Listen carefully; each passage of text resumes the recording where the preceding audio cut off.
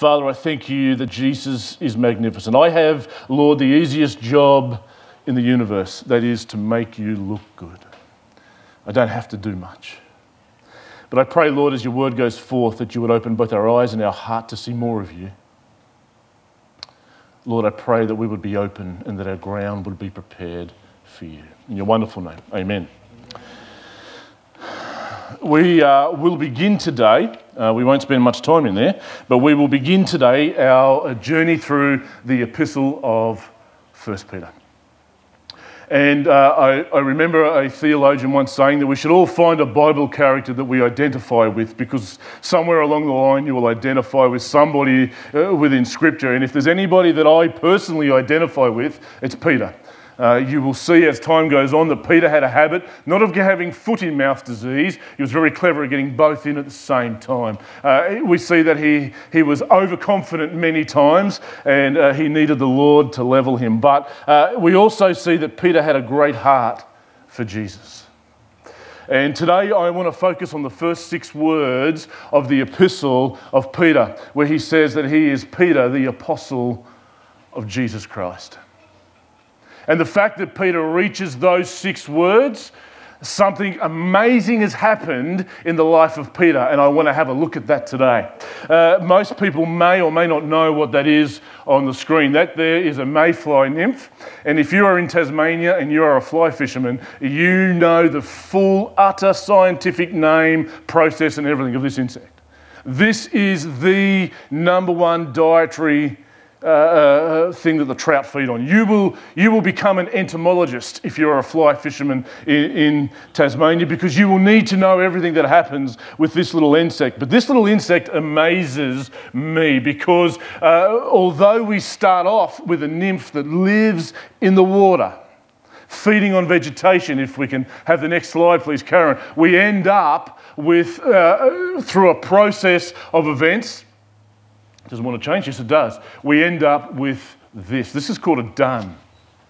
And this is the adult version of the mayfly. And this is where the trout really come up and sip them off the top. These little guys float on top of the water like little sailboats. And, if you're a naturalist or an evolutionist of any kind, I have to ask you the question, why?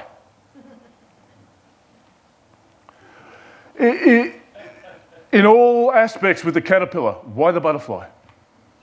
In all the aspects of these kinds of things, I believe that God paints us a beautiful picture of what happens and what can happen in our lives. It's a process of transformation. You see, that dun there, from that nymph, the whole time has the fullest capacity in DNA of that adult mayfly, the whole time it's in the water. And there's a process that it undergoes where it breaks from one realm into another realm. And you cannot look at that and see any part of the nymph. And I believe that God would like to do that in each and every one of our lives. I believe that that's exactly what happened in the life of Peter the Apostle. And I want to ask you this morning, is it possible for lasting, substantial, supernatural transformation to occur in our lives? Is that actually possible? Or are we destined, like the Israelites in the wilderness, to go round and round the mountain fighting the same old battles time and time again? I am a huge fan of David Attenborough. I deliberately pronounced that with the bro on the end. He is a naturalist and an evolutionist, but he's also the greatest apologist for the Christian faith. You spend any time looking at this guy's documentaries, you will come to the conclusion somebody magnificent is behind all of this. But I remember just watching a fleeting, these things amaze me, watching a fleeting documentary on these mountain goats in America. These guys live their whole life with 4 feet on a ledge on the edge of a cliff about as wide as my finger. It's about as wide as my finger. That's amazing. And I'm thinking, why on earth would you want to spend the entirety of your life on the edge of a cliff where one slip and you are goat spaghetti at the bottom of the cliff? Why would you do that? And I realised that these guys get up off the ground and they hurtle across, they leap from one ledge that big to the next without a second thought. But that is the safest place for them to be, because all their predators wait for them to come down off the cliff. so that they can attack them. You know, we look at the lives of people like Peter the Apostle, and we look at lives like, Smith Wigglesworth and the Wesley brothers, and we think that's just a special breed of people that, God did something special in them. That's not for all of us. The reason I love the biography of Smith Wigglesworth is it is absolutely for all of us. He's a guy that learned to read, taught by his wife, learned to read on the Bible.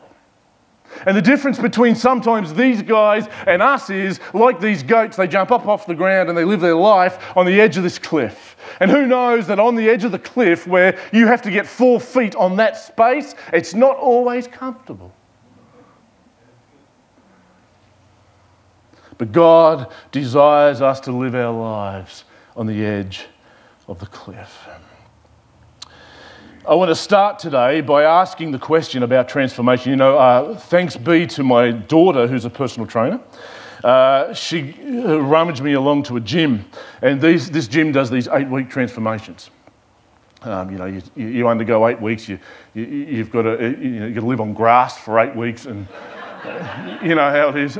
Grass and a bit of sawdust, and of course kale, brother, over there. You have to eat a lot of kale. But for 8 weeks, you have to submit to a process, and they tell you that if you submit to this process, then you will be transformed.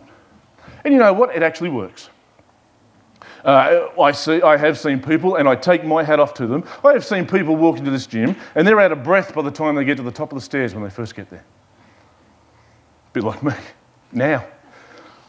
But over a process of 8 weeks, something changes. They can lift more weight than they used to be able to.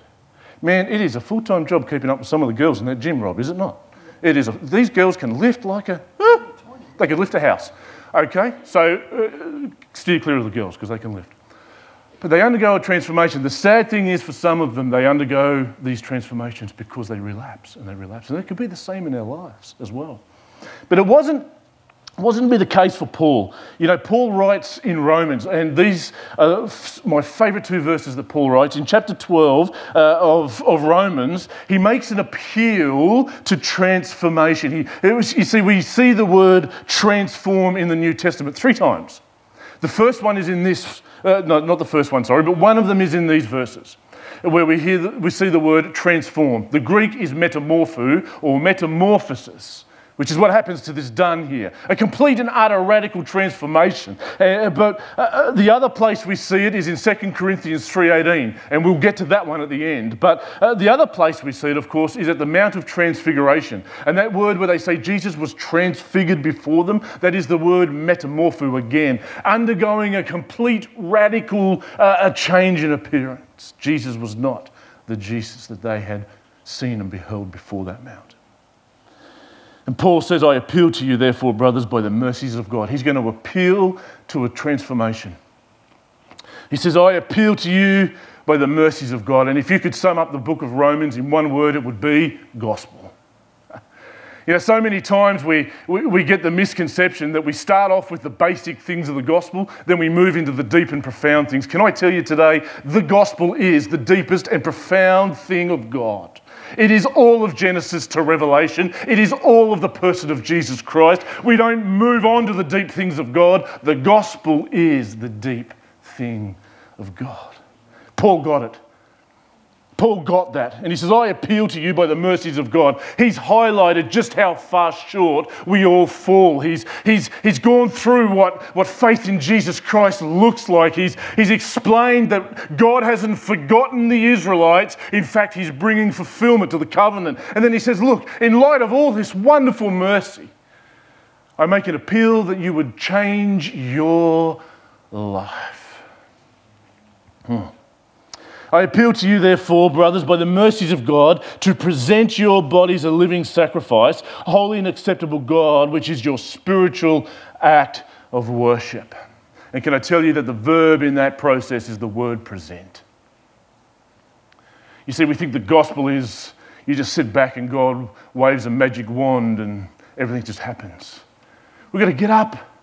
We're going to make some action, and the verb is that Paul wants to say is your response to the wonderful mercy of God and your response to this beautiful gospel is that you would present everything that you are to him. But how many of us get on and off that altar? How many of us jump on there on Sunday and then by Wednesday it's like, okay, I'm hopping off? All too often it's most of us. And Paul says there's a response, and our spiritual worship or our reasonable service could also be, or rational service could also be translated there. It says, I love the words, I can't pronounce this guy's name, he's a 1st century Stoic philosopher, it's Epictetus, I think, and he says this, he says, if I were a nightingale, I would do what is proper for a nightingale. He says, if I were a swan, then what is proper for a swan, but in fact, the Greek word is logikos. I am a reasonable and I am a rational being, so therefore I will praise God. It is just rational. In fact, Scripture tells us if we will not praise God, then the rocks and the stones will cry out. The gospel, this is the gospel of Jesus Christ, the good news of the Messiah. This is this gospel grabbing traction in our lives. This is where the gospel begins to permeate your attitudes. This is where the gospel begins to permeate your speech and your words. It's about, we don't go to football games on Sunday because it's more important to worship God on Sundays. So it's about what we do with our bodies. We value people as much as God does. So I don't want to speak that way about people. The gospel permeates our attitude so far as we don't care what colour your skin is, we don't care what country you are from. Take our hands and let us worship God together. That's a picture of heaven. John saw heaven and he said, I see every nation and tribe. Yes, he did. Even Collingwood supporters. I had to throw that one in there. Verse 2 says, and we're now going to begin to see what this looks like. Verse 2 says, do not conform to this world. And can I tell you that you will be formed and you will be moulded by someone or something. And it's usually what captures our focus and our attention. We'll get to that at the end. But you will be conformed to something. What Peter is saying is spiritual worship and living sacrifice looks like you're no longer allowing the world to mould you. Appreciated Stu's word last week. But it's all about, do we allow the world and our culture to tell us when life actually begins? Should we allow our culture and the world around us to tell us what marriage actually is? And Paul is saying that your whole life should be conformed not to the pattern of this world, and here's the contrast, but be transformed by the renewal of your mind. Here's another one for the evolutionists and the naturalists. Please explain the chameleon. Please explain an animal that was able to evolve a thin layer of crystals at the edge of its skin that it can control by its body temperature. But you see, the idea of a chameleon is that I will do whatever I have to do to make my outside look like everything else around me. And there's no place in the kingdom of God for Christian chameleons. We should be those who stand out. That's what the transformed life looks like. But be transformed by the renewal of your mind. That's not, let's go and get brainwashed or anything like that, but it's exactly what Stu said last week. When we take the lens of the gospel and we apply them to our eyes, it will change the way we live our life. It will transform you from the inside out. It will change the direction of your life. It will change how you view other people. It will change how you view yourself. And here's the most important thing. It changes the way you view God. Because you're looking through a different lens. A couple of weeks ago, I wrote in the newsletter about Polaroids. Fly fishing, you can come to a lake on a sunny day and you can look at the surface and you can't see a thing. It's like, I can't see anything. And you can't go fishing without Polaroids because the minute you put the Polaroids on, you're able to see right into the water and see everything that's going on. But the thing is, that stuff was it was always there. It's not like you put the glasses on and all of a sudden fish jump out in front of you. No. They're always there, but you can't see them. And when you put the lens of the gospel on, you go, oh, I see God in everything. He's always there. Peter the Apostle got this. Paul the Apostle gets this. Karl Barth said that the Christian life is the great disturbance. It should absolutely, categorically rock the status quo around us, the lives that we live. And I wonder what would happen if 100+ people that are sitting in this room today said, you know what, Lord, I want to be like those goats and I want to jump up off the ground and I want to live life on the ledge. I wonder what would happen. Well, if you read the book of Acts, I'll tell you what happened with 11 men that said, let's do that. And 11 men soon turned into 120 in the upper room. They said, you know what, we're just going to jump up on the ledge for a while. You see, the ledge is a place where you have to lose control. God has a way of taking control. Let's have a look at Peter the Apostle. Make your way, please, to Luke chapter 22. I'll give you a quick biography. Peter the Apostle, he writes that he is the apostle of Jesus Christ in the first epistle. In the second one, he will say that he is the servant or the bondservant of Jesus Christ. James, the half-brother of Jesus, will say that he's a bondservant. What's the difference? A bondservant, particularly under Hebrew law in the Old Testament, a bondservant would come to the point where they were released. You've done your service, you no longer have to be a slave to this person, and a bondservant puts their hand up and says, you know what, I like it so much here now that I'm not here because I have to be, I'm here because I want to be. You know, Peter's come to the point in his life where he says, you know what, I don't serve Jesus Christ because I have to. I serve Jesus Christ because I want to. I'm not on this altar because God has shackled me to this living sacrifice altar. I'm on this altar because I willingly lay myself down. He's an apostle and a bondservant of Jesus Christ. We're going to see that as we work our way through this epistle, that God will use the wells that he's dug. You know, God digs wells in our lives that he fills up, all so that it can be emptied for the benefit of other people. Peter the disciple, we will see as we move on, Peter the disciple experiences much at the hands of Christ. Something amazing happens in John chapter 1, verse 42. Peter is introduced to Jesus by his brother Andrew. And as Peter is coming, Jesus says, Simon, son of John, you will be called Peter.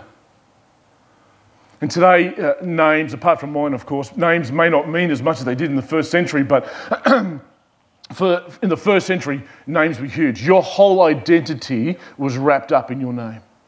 When Jesus said you are Simon, son of John, they knew that it was son of John, the fisherman from Galilee. So he was obviously from Galilee. He was obviously a fisherman. They could trace your whole heritage and identity. And what Jesus is saying to Peter is, that's all well and good, but you're going to have a new identity.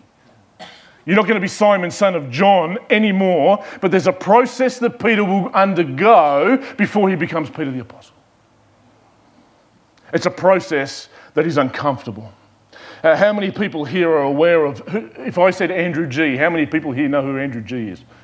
And all the millennials went, yo. Yeah, you're a millennial, Dom. We know that. So Andrew G is on television. He's a well-known celebrity, but he actually had a meltdown. Too many drugs and too much partying, and he had some serious episodes with psychosis. He's actually written a book about it now, back after the break, which is talking about his mental break.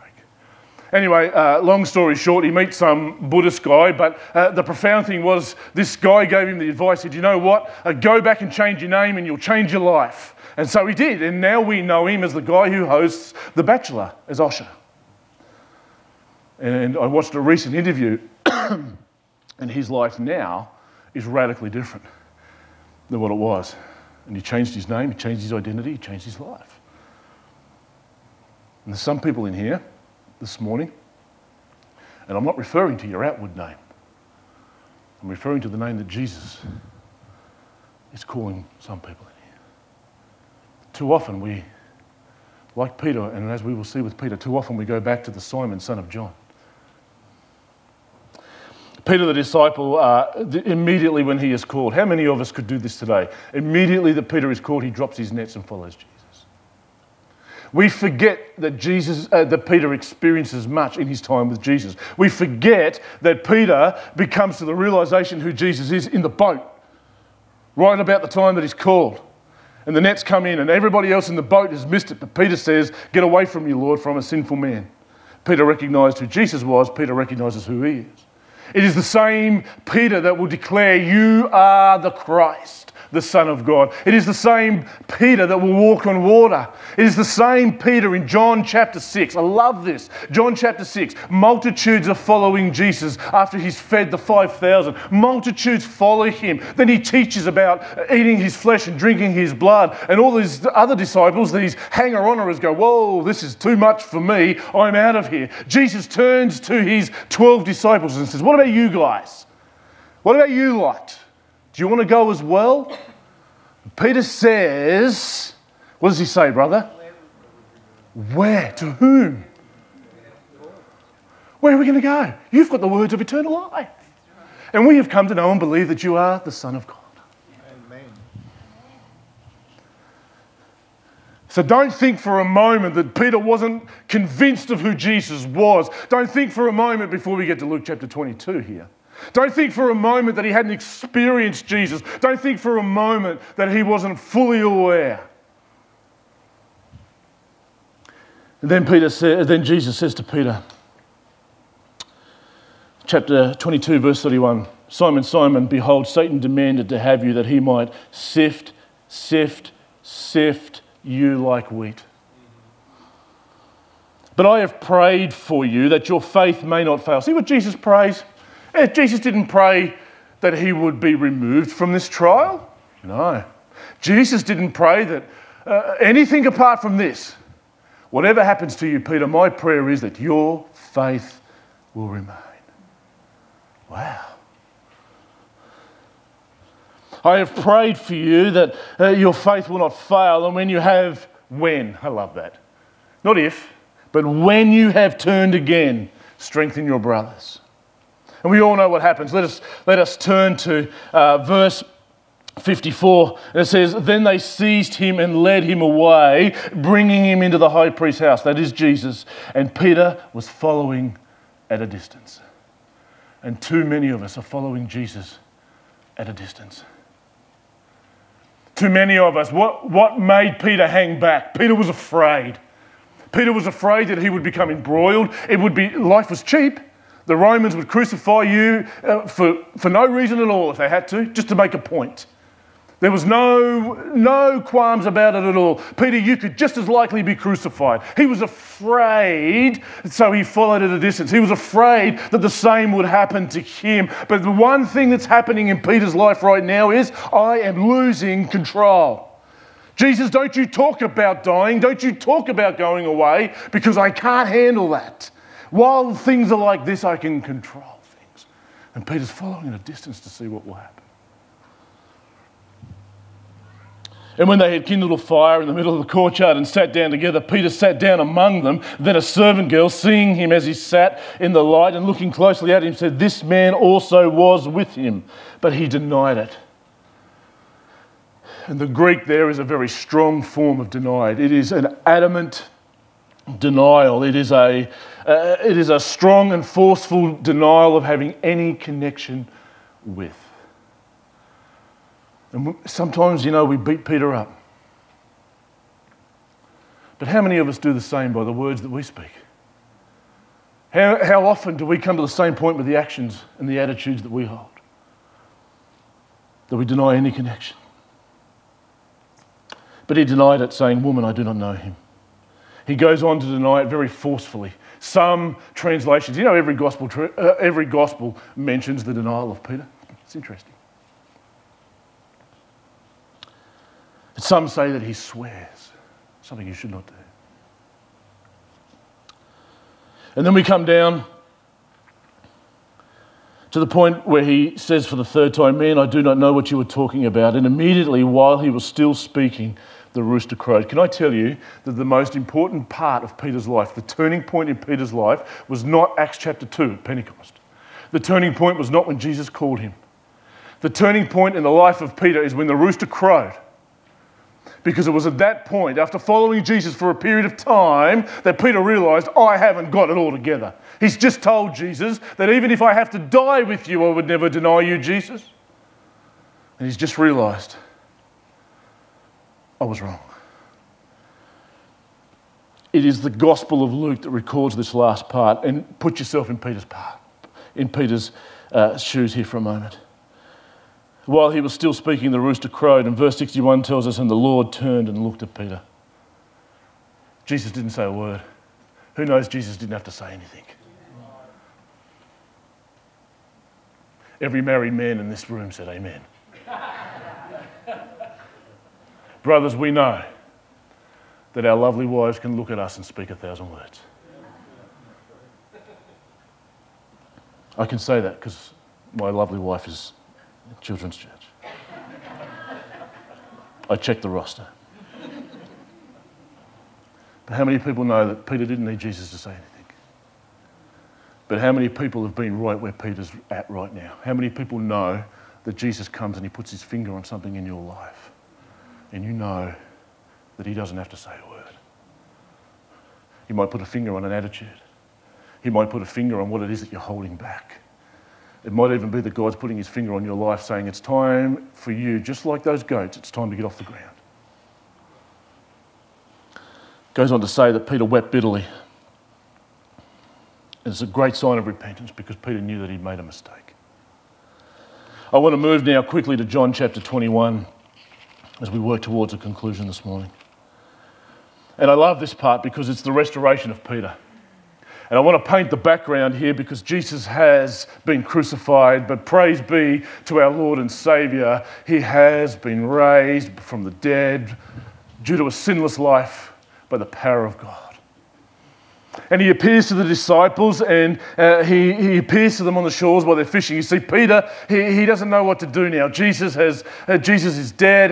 He hasn't seen him yet. But, you know, what precedes this is, and I love this, the Gospel of Mark is written by John Mark, but it is highly attested in theological circles that it was orated by Peter. And it is the Gospel of Mark in chapter 16 when the angel is speaking to the women and says, go and tell the disciples and Peter. What? That scoundrel.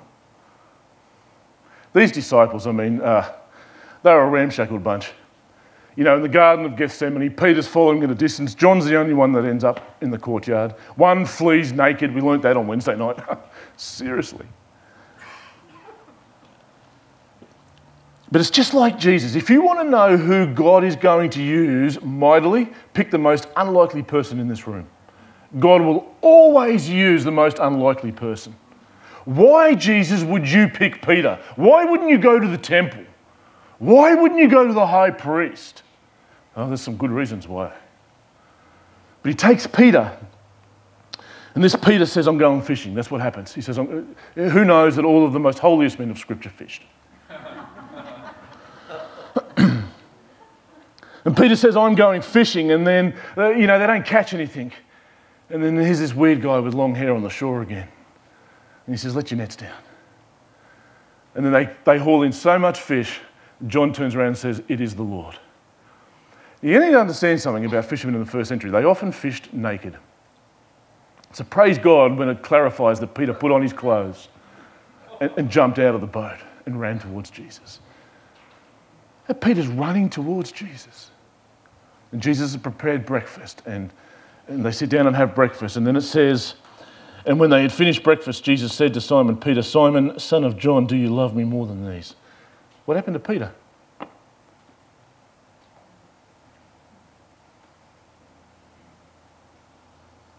You see, Jesus is going to begin to expose the heart of Peter.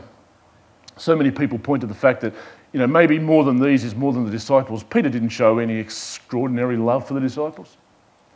What Jesus is pointing to, the context that the Scripture gives us is, do you love me more than these, than the fish, than the fishing? Do you love me more than this Simon, son of John?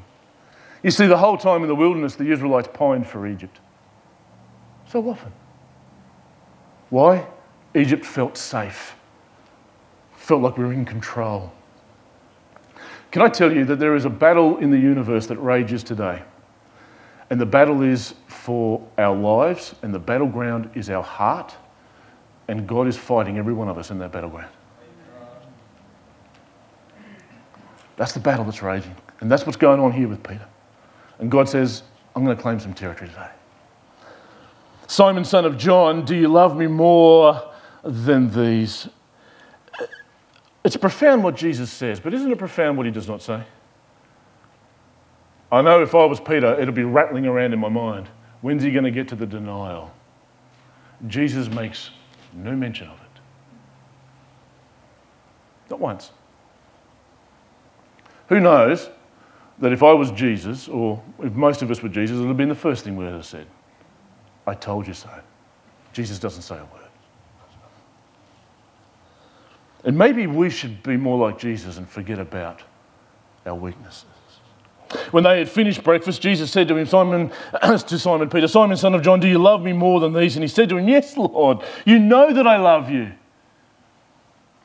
And Jesus will go on and ask him 3 times whether he loves him. And the whole time, every time Jesus says, you either feed my lambs, you either feed my sheep, or you tend my sheep. What is Jesus saying? Do you love me, Peter? Yes, of course, Lord, I love you. Then get off the ground and get up on the cliff face. That's where I've called you to be, Peter. I've called you to be up on the cliff face. You're going to have to lose control, Peter. I'm going to have to take control. I'm going to have to be the one that governs your heart, your affections and your desires. I'm the one that has to have control. But if there's going to be any transformation, Peter, we have to leave Simon, son of John, behind. Who knows? Peter finishes his race better than he starts. Before we get to the end of the epistle, let me tell you how Peter's life ends. Peter will be crucified upside down under the reign of Nero. He will spend much of his time in prison. He will, I've just turned to 2 Corinthians 3:18 if you want to meet me there to finish off. He will be crucified upside down at his request. Nero brings him out to be crucified. Paul has been beheaded. Some historians attest because Peter is married. And some will say that his wife was executed beforehand. Jesus says to Peter at the conclusion of John chapter 21, he says, that you've done what you've wanted to do, Peter. Up until now, you've lived the life, basically my paraphrase, you've lived the life you've wanted to. You've gone where you've wanted to, you've done whatever you want. There will be a time, Peter, when you will be taken where you don't want to go. And they will stretch out your hands, and that's exactly what happened to Peter. And John says, Jesus said this to specify the kind of death that Peter would die to glorify God. 2 Corinthians 3:18 says, and we all with unveiled face, beholding the glory of the Lord, are being transformed, metamorpho, we are being transformed into the same image. And I want to ask you today who it is or what it is that has your focus and what it is or who it is that has your attention. Because we will be moulded and we will be conformed and we will be fashioned into the likeness of what it is, or more importantly, who it is that has our focus. What's the answer for transformation? Change what it is that you behold. People will say, look at the transformation in Peter. Look at him in Acts chapter 2. And I get that. But I think the biggest transformation in Peter is found in Acts chapter 12. You see, what happens is Herod kills James, not the half-brother of Jesus, the other James, with the sword. It pleases the crowd so much, he seizes Peter. You read Acts chapter 12, when you get home, Peter is put in prison, and Herod has determined that he will bring him out tomorrow before the crowds, because it pleased them so much. He is set with a Roman guard surrounding the jail. He is put deep into the jail, and it says that he is chained, one each side, to a Roman guard. Who knows, it looks pretty darn impossible. But in a little house on the prairie, no, that's not what it says, but in a little house, some people were praying earnestly, Scripture says, and an angel came and had to do something to Peter. He had to nudge him to wake him up. Who sleeps the night before their execution? Who sleeps so soundly the night before their execution that an angel's got to go, oi? Somebody who's got a transformed heart, that's who. You see, Peter was always clambering to try and fix everything. Even on the Mount of Transfiguration. Let me put up some tents. Something deep had been transformed inside of Peter where he says, you know what, God is in control. I've done everything I can. If I'm executed tomorrow, I meet Jesus. If not, I carry on the work that he's given me. And he's sound asleep. I'm going to ask Stu if he can come back and play. This morning we're going to finish with a song, and if you need prayer, then myself and the elders are available to pray with you. But let us sing this morning. I want to leave a challenge with you this morning about who it is that we behold. Who is the most important one in our lives? Who captures our focus and our attention? Is Jesus the one that captures all of our focus and attention? We're going to sing Create in Me a Clean Heart, Stu? Yeah. Awesome. Let us stand together as I finish in prayer. Father, I thank you that transformation is possible. We are fully reliant upon you, O God, and for that we come and we surrender our lives and we present our lives to you this morning. And we ask, Lord, that you would fill us. Lord, that you would sift us.